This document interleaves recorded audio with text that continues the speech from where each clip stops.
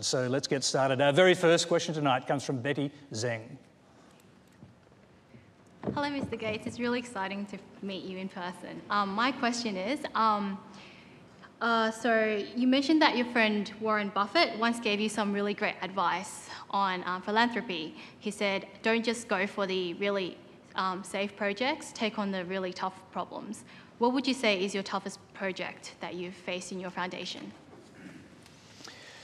Yes, Warren is very clear that the role of philanthropy is to do very tough things. The easy things can be solved by government or others.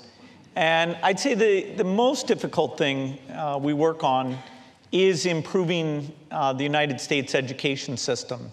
You know, the idea of how do you measure teachers, how do you give them feedback, how do you help them develop, how do you make sure there's the right incentive system around that.